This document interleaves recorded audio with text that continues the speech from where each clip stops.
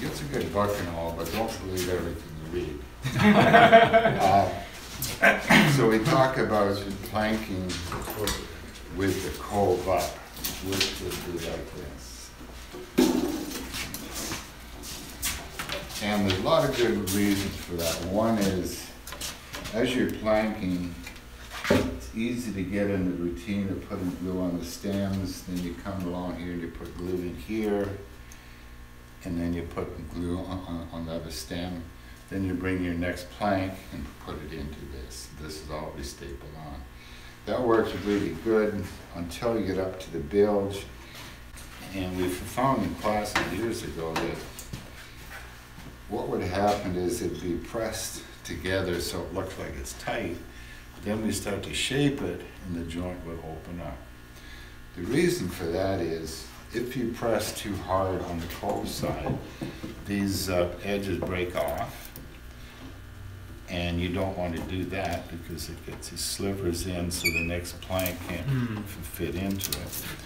Also, as you get up this far, your hand's getting sore from pressing on these two sharp edges. So we weren't getting enough pressure in here to make it an actual tight fit.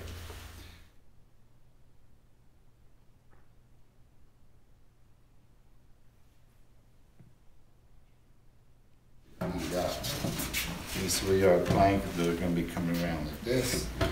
When we cut that center line, we still got these two fragile edges coming out to a point. So as you're playing for the fit, these edges want to bend away. So what we do is hold a short piece of planking behind that to support the end as you're playing it. Whereas if we plank the way we used to, when you cut that fine edge is on the bead, it gets hid inside the next joint. So even though you get a better fit here, you're going to pay for it a little bit up here. But you add up the pros and cons of both. I think we're on the right track to plank with the bead up. Okay.